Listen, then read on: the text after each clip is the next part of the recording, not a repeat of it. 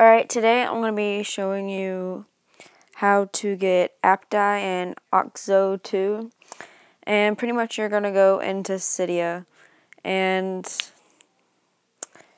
we're going to go to sources.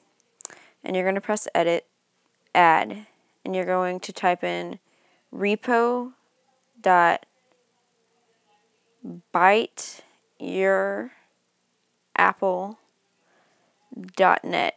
And of course I already have the source added, so I'll just have to add it anyway. So right now we're adding it, the packages and everything, and I already have it added, so I was just gonna like re-add it and reload it. So return to Cydia and let's search. Alright, so it was app Dye,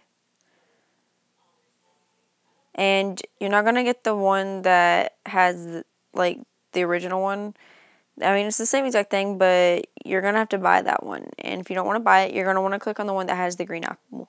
You're going to click install. And I don't have it downloaded, but yeah. And same thing with Auxo 2. I'm not sure if you know this, but Auxo 2 stands for, you're actually going to, when you go to search it, alright, search. When you go to search it, it's going to do something really weird because you can't just pull it up. Auxo 2, and it's going to say iOS 7, and you're going to install. Simple as that. And then when you get into it, it should be in your settings. If it's not, then you might want to check your winter board or dream board. And if you don't have either of those, then definitely check within your Cydia again. Go into your installed and make sure it's in there.